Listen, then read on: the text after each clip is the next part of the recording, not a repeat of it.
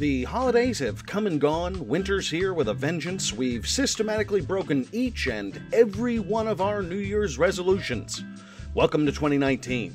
But before I get into the new games of the year and half-heartedly attempt to finish a few from the last, let's take a look back, all the way back to a little over 2 weeks ago, and talk about the games I played in December of 2018.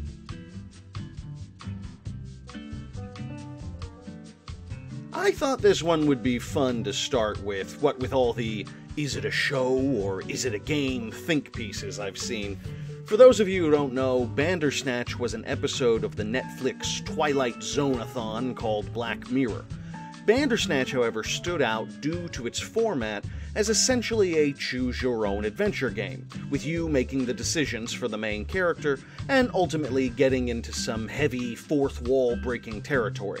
If I'm being honest, my first reaction to non-gamers' thoughts about Bandersnatch was a small, condescending, "That's cute." I don't like it, but it's true, because it is cute.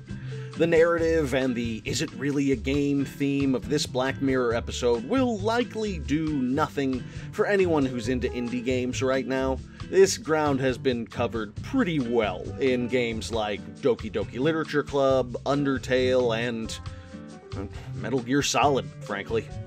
But putting my judgmental cap away, that doesn't mean it isn't worth playing, and it doesn't mean that it isn't something special. Black Mirror, being an anthology series, has some really amazing episodes, and some tedious ones. And I wouldn't call this one of their best. However, the idea of getting non-gamers all tripped out for the first time in a format that they wouldn't normally experience, that's valuable. It probably won't convert every single person who tries it into a gamer, but when it comes to electronic experiences like this one, everybody deserves a chance to get weirded out by the machine, even people who don't know what Pony Island is.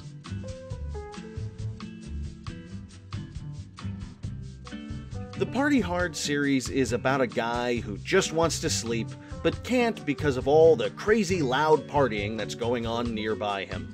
And as a result, he goes on a murder spree. You make your way through the party and dispose of people in random and creative ways. It's meant to be severely tongue-in-cheek, but the edgelord sensibilities of Party Hard 2 combined with the real-life mass slayings that go on day in and day out meant that I really wasn't up for the levity that they were attempting here. Too much of the humor comes from that high school-style incel hero persona who seems to think that the only problem with the world is its vapid party girls and stupid jocks. It's funny though, I played the first one and didn't mind it too much, but this time around I just didn't have the patience for it. The gameplay itself is fine, if a little obtuse. It feels like the developers were expecting you to have played the first one because they don't go out of their way to explain a lot of the ins and outs to you, which can be fun for those of you who like to figure it all out on your own, but ultimately this game just wasn't for me.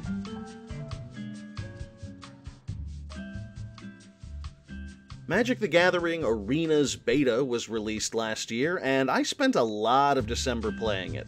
I'm not the sort of fan who'll go out to play a draft or something like that, but I've played Magic long enough to enjoy a nice half hour of deck building and online play.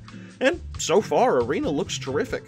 Anyone who's played Magic the Gathering Online system knows how garbage it is, and with the promise that Arena is going to have a big esports scene, I see this as a huge improvement, with lots of opportunities for both players and spectators.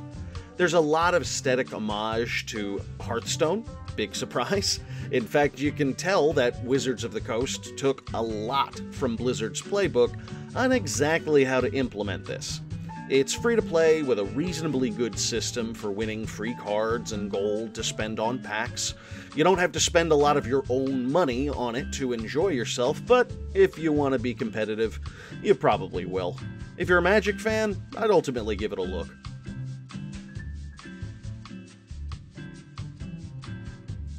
I don't like Assassin's Creed. I've made that clear on more than one occasion, but I have to admit, they did a pretty bang-up job with Rebellion, a free-to-play mobile game. At first glance, it isn't anything special. You've got chibi versions of classic Assassin's Creed characters, and you build up your home base while going through different murder contracts and progressing the story. You've seen it all before. It's a very simple game with the usual level up and upgrade systems you've seen before and before and before. But the style and the substance show that they're at least trying to entertain you and not just mentally trick you into spending money when you get frustrated. I played it for extended sessions without feeling the need to spend a dime, in fact. I don't know how long I'm going to stick with it in the long run, but it's been worth the time I've spent on it so far.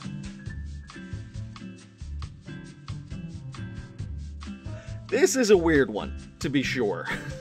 The idea behind Golf Club Wasteland is that the Earth is ruined due to, well, humans being humans. And you play a member of the super-rich elite who travels from Mars to play golf in the remains of the planet. It's a side-scrolling golf game with tricks and Easter eggs to unlock, pretty basic stuff, but what sets it apart is the theme of satire that the developers are going for. That satire is the main reason you're going to play, if I'm being honest, and it does get a little old. Not because I disagree with the stance that the developers have taken, but because it's just a little on the nose. One of the buildings has a big glowing sign on it that reads Cofifi, and I mean, you get the idea. It's a neat attempt, though. I suppose what I like the most about Golf Club Wasteland is it shows me that we live in a world where a mobile game can attempt to make political points through golf. That's kind of cool. So that was December for me. Not a lot jumping out, but if you check out my top 10 list, I think you'll see that I had plenty of good stuff to do in between a lot of these other games. I did skip a few of them, most notably Spider-Man, due to the fact that there is a full run of it in my top 10 games of 2018 list, which you should check out. What games did you play in December? What games are you playing now? Let me know in the comments, and I will see you guys next time. Hey, Daddy, don't sink a little drinky. Daddy gets sad and blue. Sneak a little drinky, sneakity-doo. Sneak a little drinky past you. Sneak a little drinky, sneakity-doo. Sneak a little drinky past you.